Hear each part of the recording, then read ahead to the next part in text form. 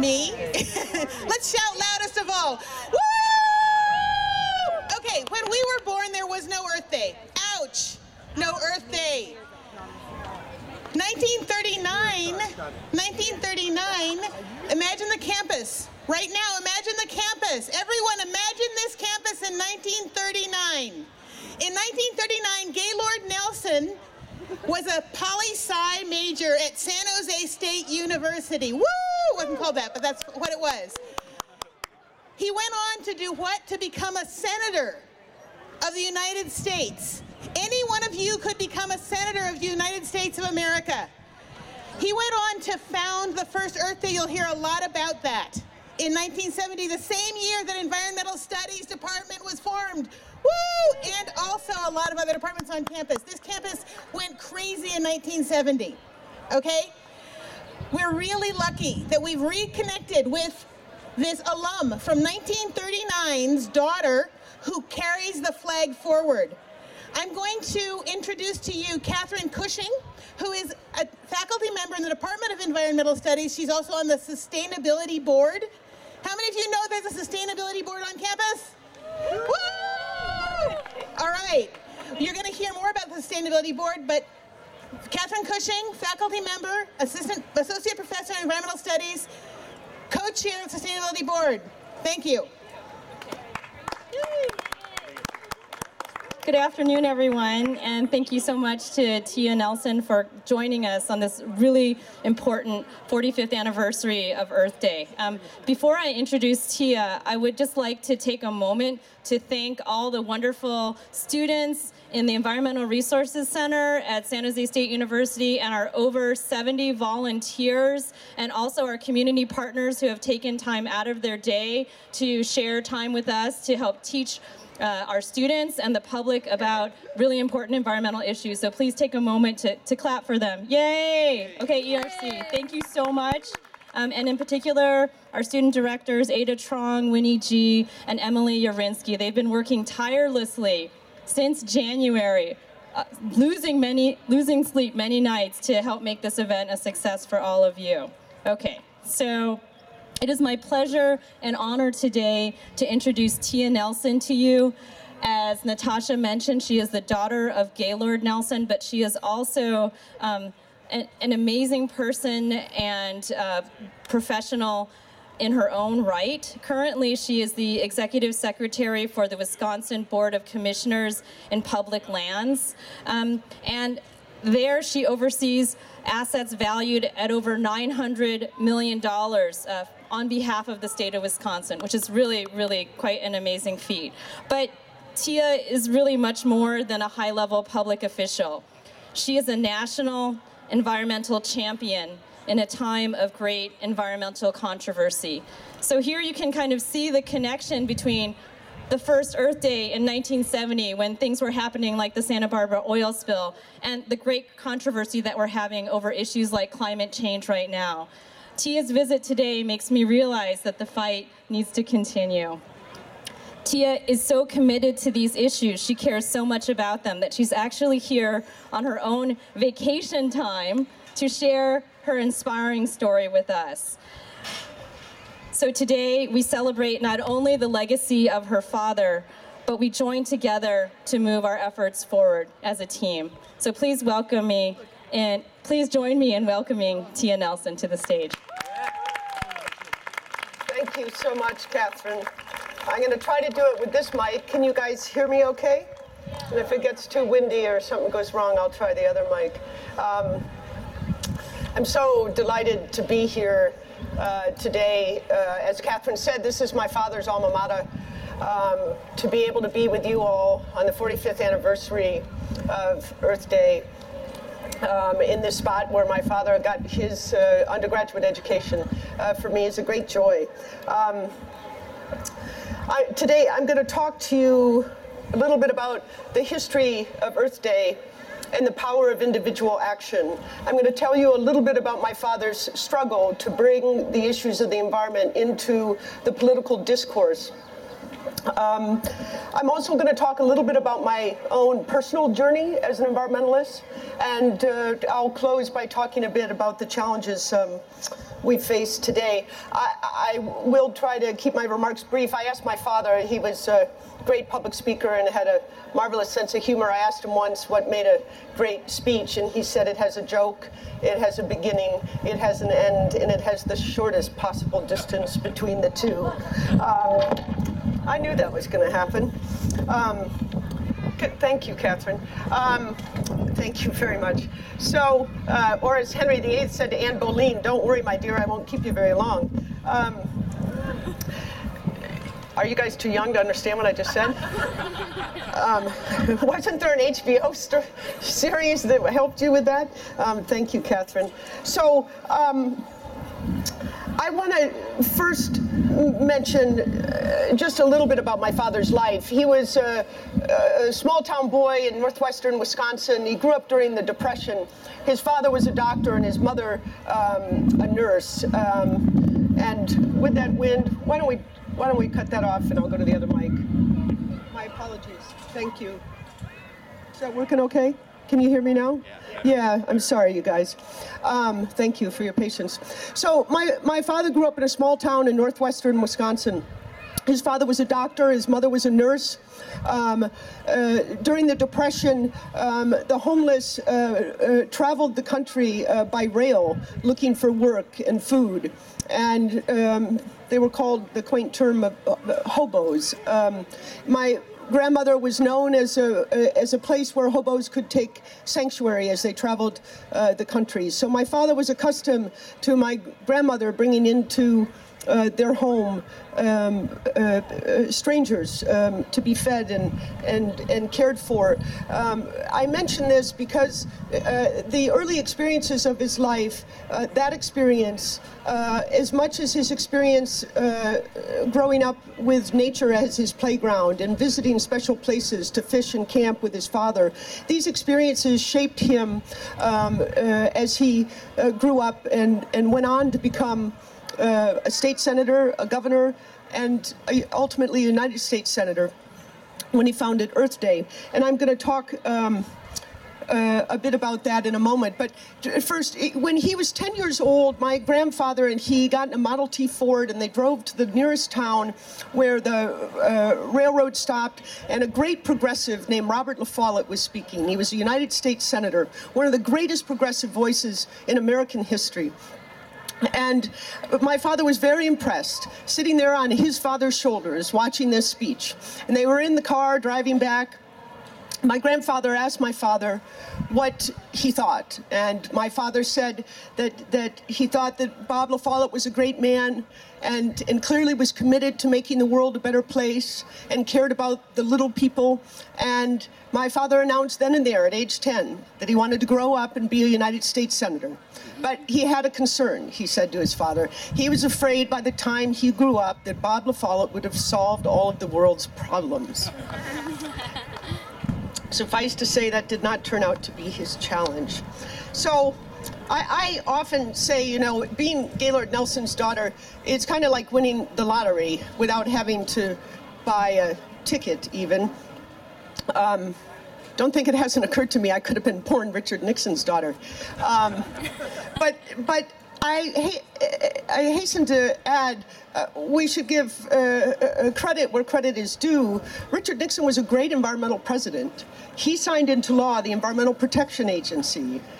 He signed into law the Clean Air Act and the Clean Water Act. Laws that you might take for granted today did not exist before the first Earth Day.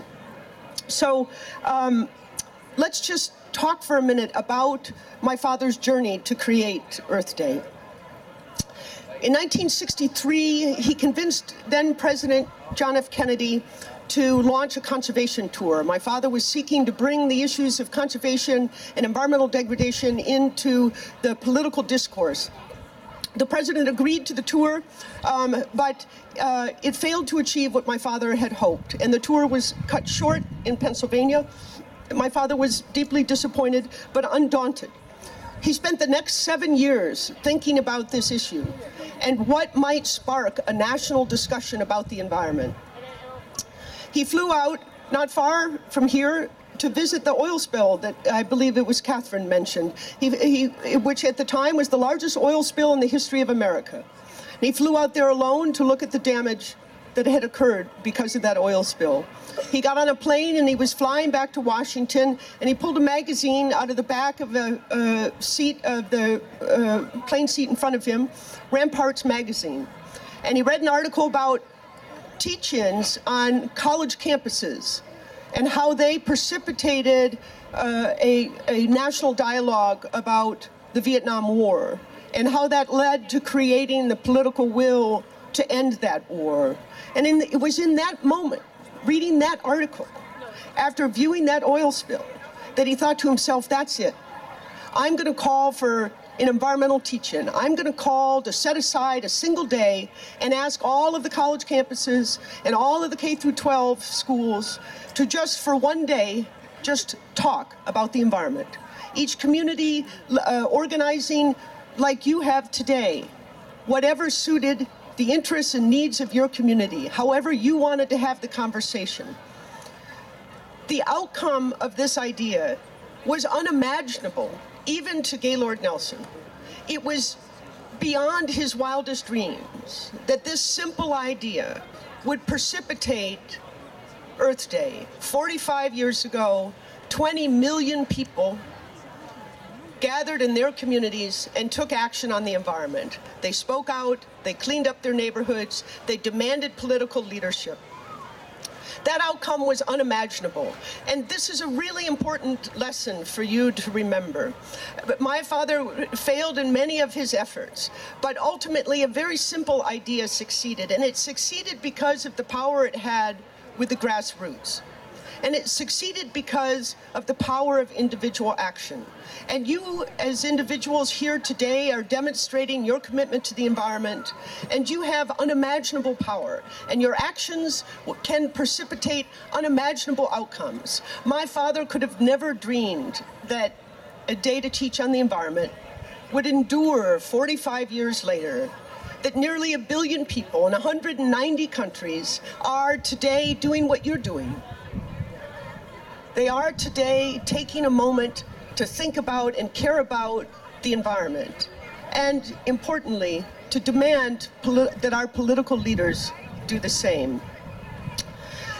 Now, you may have heard there's some controversy back in Wisconsin regarding my work on the issue of climate change. The state treasurer took issue with my serving on the governor's global warming task force and made a comment that climate change had nothing to do with our business. Now, we manage some forests in northern Wisconsin. We manage a trust fund for public education. And a vote was taken to ban me from working on state time on the issue of climate change. This has created a lot of attention and discussion, and I think that's a good thing. I think it's the silver lining in the controversy, honestly. And I will tell you this, whether you are a forester or a farmer or an insurance executive, whether you're a municipal official planning a public infrastructure project, climate change is going to affect your bottom line. Now, I don't know all the answers. I don't know what all the policy solutions should be, but I certainly know that we should be discussing and debating the issue. And we should be discussing and debating as a community what to do about the challenge that faces us today. I want to speak just a little bit about my own personal journey as an environmentalist. You know, my goal in life, my father wasn't around very much. He was a public official, and because of that was traveling. He was often away in the evenings or weekends. And so I took a keen interest in what he did just as a simple practical matter so I could be with him. He was a very great man and politician, but he was a great father too. And I might mention to you, in spite of what your teachers might tell you, you don't actually have to be a great student to grow up and be and do great things in life. My father was a lackluster student here at San Jose State at best. And he went on to do great things, so keep that in mind. So as a practical matter, I took an interest in what he did so I could go with him to political events and I do what he did. And I had a great fondness for nature based on my experiences with him in the summertime in northern Wisconsin. And I gravitated in college to wildlife ecology. I actually wanted to be a veterinarian, but I learned you had to, it was like being a doctor, and that was too daunting to me, so there we go again. Sorry, thank you. I don't need them anymore. I abandoned that speech long ago. But if I got caught polluting on Earth Day, that would really be a bummer. Thank you, Rachel. So I went on to study wildlife ecology. I went to Washington to work for the Nature Conservancy. I begged for that job. And I went to work in government relations, which they thought I might have some competency in based on my pedigree. And I took an interest. I wanted, like a lot of young people, and I was not much older than many of you here standing in front of me now. I wanted to travel the world, and I wanted to make a difference, and I wanted to help make the world a better place. And I was naive. But I was persistent, and I managed to convince the Nature Conservancy to let me work there in government relations, and in my spare time I learned everything I could about Central and South America and the challenges in developing countries in protecting and restoring forests and farmland to their productivity. And I lucked out and got Congress to appropriate some money for a program called Parks in Peril that was, in essence, funding developing country efforts to create real protected areas throughout Central and South America. And I got some attention for doing that and was hired in the Latin American division. And then, like a lot of good things in life, I had a lucky break in a bar. I met a woman who was just sitting there. She was a lawyer for a utility company, and a progressive utility company that cared a lot about climate change and was concerned about a future regulatory regime and was looking for ways to mitigate climate change in a voluntary manner in anticipation of a future regulatory regime. And we started to talk, and she asked me if I knew anything about carbon sequestration. Not only did I not know anything about it, I couldn't even spell the word, but I became intrigued by her story and the interest of this company in mitigating climate change. And before long, I was immersing myself in the issue and became a bit of an expert in the role of land use, both in the forestry and ag sector, as both a source and a sink for carbon dioxide emissions. And it created an interesting opportunity to work with industry on environmental solutions. And I mention this because I think that these types of partnerships and these types of non-traditional thinking about how we address environmental issues is critical as we face the environmental challenges today. I am convinced that if we continue to see environmentalism and capitalism as being antithetical to each other, that we will fail to achieve our goals. And that's going to challenge a lot of our traditional thinking about what it means to be an environmentalist.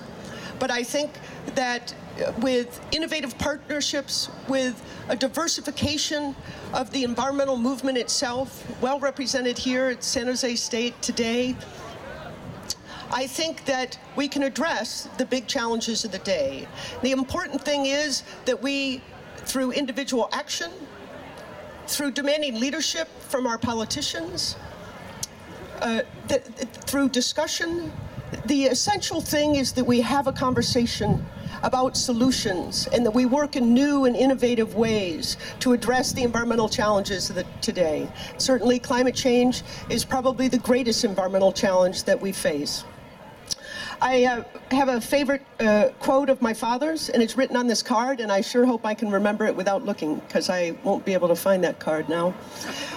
And someone, who was I? Scott. Yeah, Professor Scott, I'm going to call him since I can't remember his last name, professor of journalism, posted the quote today, and I told him it's my favorite quote of all of my father's, and it goes like this: "The economy is a wholly owned subsidiary of the environment, not the other way around.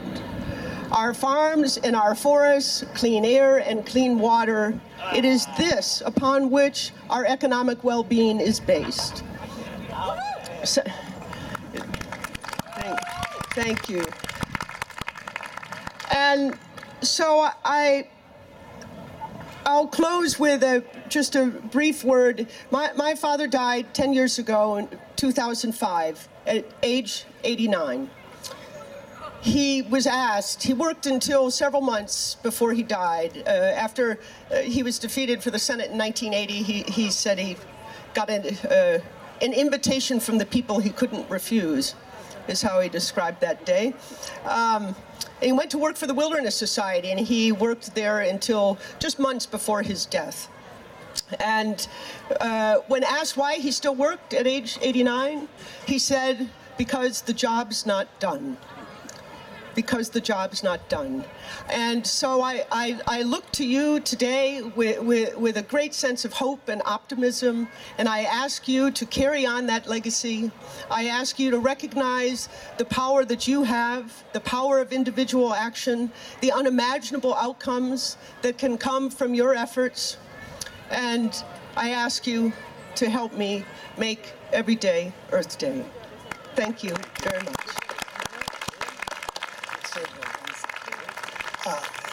Thank you so much, Tia. My name is Ash Kalra. I'm a city council member here. I'm also the chair of the Transportation and Environment Committee. And I want to mention a couple of things with Tia here, especially after those great comments about what's been happening here in terms of a movement. And I know San Jose State students have been part of that. Most recently in trying to stop the oil trains from coming through San Jose. Just yesterday at our council meeting, we passed a resolution in support of the Clean Air Act. When I was chair of our regional air district 2 years ago, we were the first air district to pass a climate action plan and the first air district in the country to pass a resolution against the Keystone Pipeline. And that's just a few of many different issues that we're trying our best to lead on. I'm working with the community to try to lead on. And I mentioned that because it really did start 45 years ago. This is just one part of that same journey. And whatever it is that we're working on now, you're going to be picking up after us and continuing carrying that torch on this issue, which, as Tia properly mentioned, is the most significant issue that you're going to be facing, that we're all facing right now, but you're going to have to help resolve.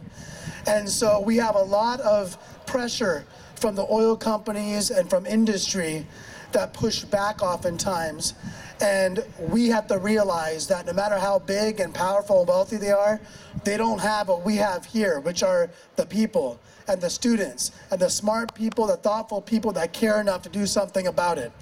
And so I want to thank Tia so much because she's continuing a legacy that her father started, that her father, a San Jose State University alum that we should all be very proud of, started and had the foresight 45 years ago to think about the earth in a way that no one else had really thought about, at least not in US politics.